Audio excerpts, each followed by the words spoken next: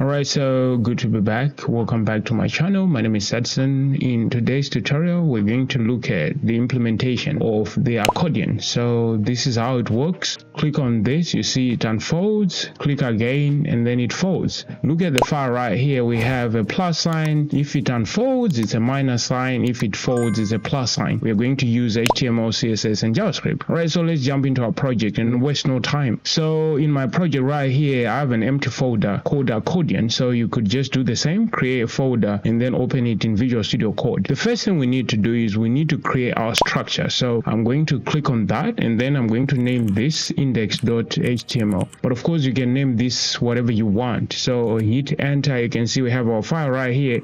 Generate boilerplate code. You can see we have our boilerplate code right here. I'm going to name it accordion.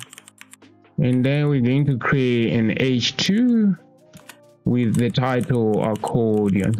Alright, so save this. So to run this, we need an extension called live server. So go to your extensions, check for live server, and then go ahead and install live server. Once you're done, right click in the HTML file and then open with live server. Go ahead and do that. You can see now we have our accordion right here. Let's look at our demo. Of course, we're going to be guided by our demo. We have a button right here with text on it. So we need to create a button. So to create a button and text 1, text 2, etc. So we're going to give this button a class of btn because we're going to use it in our JavaScript later on, also in our CSS. Let's look at our demo. If we click this, we can see this thing right here. This is a paragraph. It's inside the div. So we're going to say .panel, which is a div, and then inside that div we're going to have a paragraph with some dummy text. You can generate dummy text by writing lorem and it's going to generate the text for you. So I'm going to do that twice so that we can have as much text. We're going to duplicate this a couple of times. So let me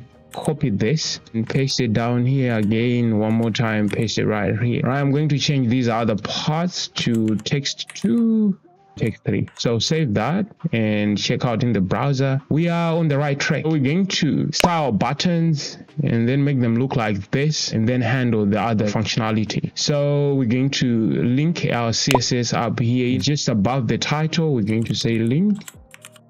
It's going to be a CSS file, style.css. So create a file here called style.css and we are good. Here, universal selector. Yeah, the browser is applying default styling, and so we need to reset the browser right here. So we can reset it by doing this universal selection, box sizing. This is the first one. Border box and margin is going to be 0 pixels. Heading is also going to be 0 pixels. So if we take a look into the browser now, we can see we have reset our browser. We can also reset the before and the after right here by selecting the before and also the after.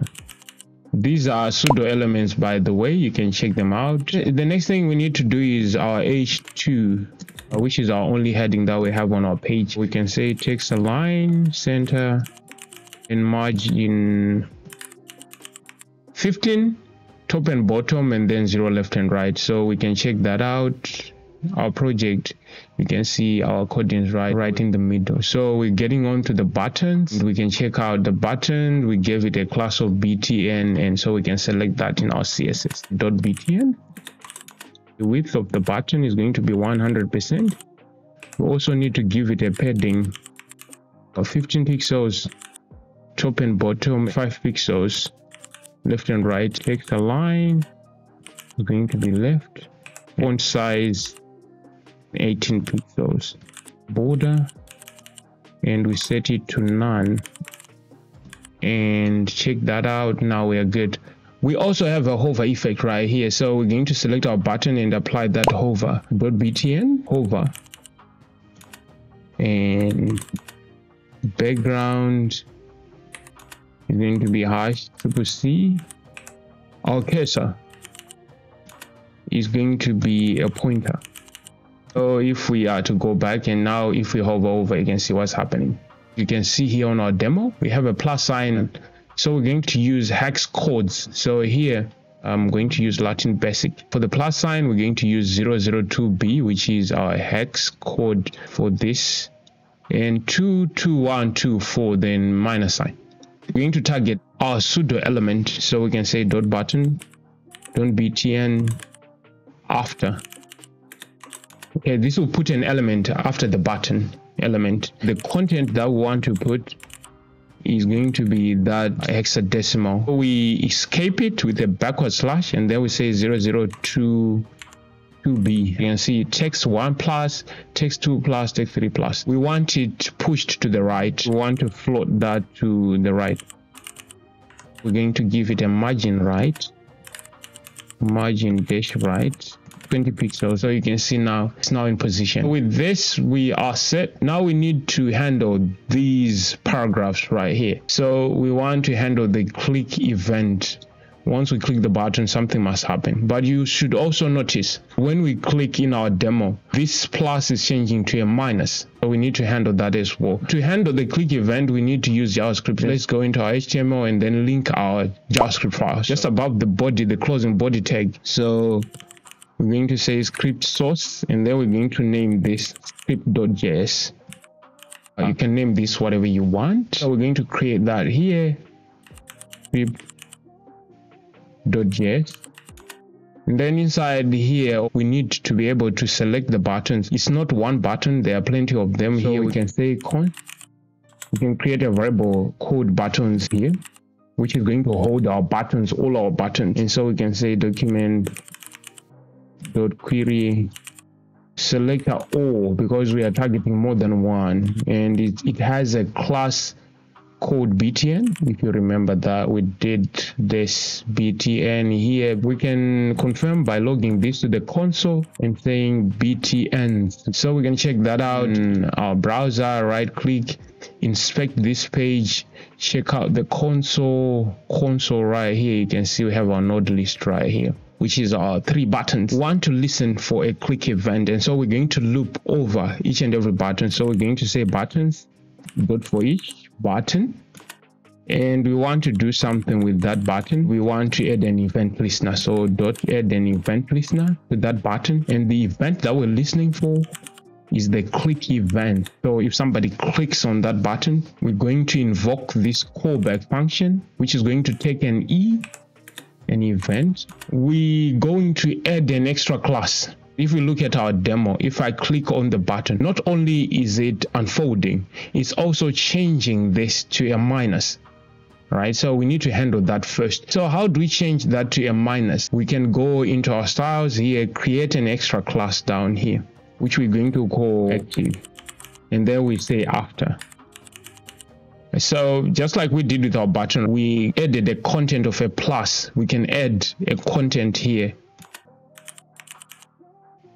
of a minus. Minus is backward slash 2212. In our JavaScript, we're going to add this class right here on any button that has been clicked. So here we can say e.target class list, and then we're going to toggle class called active, which is the one that we created down here with a dot active after right here. So let me save this and go back to our project. So we are here on our project. This is our project. Let me click this. You can see the sign has changed to a minus. Here same, here same. If I click again, plus. So you might be wondering what's going on here. Let me show you something. If you go to your elements here, expand this body right here, I want you to look at this button, the first button here. If I click on that button, see what's happening. There's a class which is being added here. Now it has btn and active. If I click again, that class is removed, the active class. It's adding and removing. Same with that, the other button, click. It's adding and removing the active class. This is what we specified with this line right here. After we add this, we're not only doing that, right? We are also showing the content. So how should you show the content? For now, we can see the panel is visible. If you look at this, the panel is visible. So how do we handle that? We need to go back to our CSS, style.css right here. And I'm going to add a class called panel. Now we are working with this div right here, padding top and bottom 0, then left and right I'm going to say 15 pixels. We need a max height now.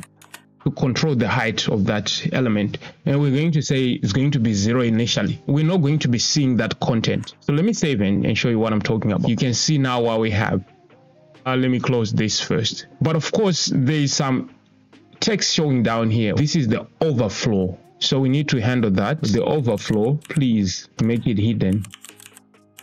Don't show that. So if I save and check this out, you can see now we no longer see that text. But if we click it, it's just changing the sign to a plus or minus, plus or minus. We need it to unfold like we are doing on our demo here. So for us to do that, we need to play around with this. So we're going to be playing around with this in our JavaScript so that we can show our text. So for us to show our text down here inside the add event listener, I'm going to say const panel to select the panel, and we're going to change its max height, of course. But here we don't have access to that panel. This panel here that we want to select here is going to be the panel that is next to the button that has been clicked. If I click this button 1 here, I should get this panel here. If I click this, I should get this panel here. I think you get the idea. So for us to do that, we need to say e.target, which is the button that we have clicked, right? And then it has what we call next element sibling, which is going to give us the next element to the button that has been clicked. So if we click this button, it means we're going to get this panel right here. So this is the panel that we're going to get. So we're going to check whether it has a max height or not. If it does not have a max height, we're going to apply the max height. If it does have a max height, we're going to remove that max height. To get the max height of this panel, dot star dot max height.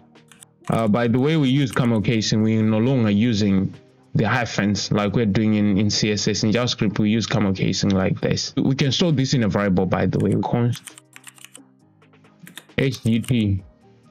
If this height, if there's a height on the element, we want to remove it. But if there is no height, we want to put a height. So here we can reverse this by saying if not height. If there is no height on the element, we're going to say panel dot style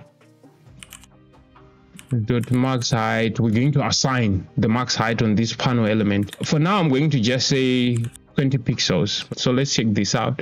Click on that. You can see we're seeing 20 pixels. Click on that, 20 pixels. Click on that, 20 pixels. Well, of course, this is not what we want. We don't want 20 pixels. We could say 300 pixels. We could do that. Save and check this out. Check that out, check that out, check that out. It's working, but you want to know how much content this is going to have. You cannot just get a random number and put it here. So how do you get the actual height of an element? You can get it by using its scroll height. We can target that panel and say we want its scroll height. It's gonna give us its height. You need to add the px right here. That's how it works in CSS, right? We're saying 15px. If we just say 15, then it's not going to work. And so the same here, you need to add that px unit. So if I'm to save this now, click on that, you can see now it's showing up. Click on that, it's now showing up. Click on that, it's now showing up. However, in our demo here, if we click, it's showing up, and if we click again, it's then folding it. But here it's just showing up, it's not folding. How do we fold that? We fold it by putting an else block here. Now if it has a max height, we're going to say panel dot style dot max height, and we're going to set that now again, which is a 0, which is similar to 0. So we do that, check it out, click on that, it's unfolding. Click on that, it's now folding. Click on that, unfolding, folding, unfolding, folding. And so basically this is how you implement this accordion in your JavaScript. All right, so I want to thank you for your time. You can leave a like, leave a comment. You can also consider subscribing to the channel. I hope to see you in my next tutorial. For now, I'm out. Cheers.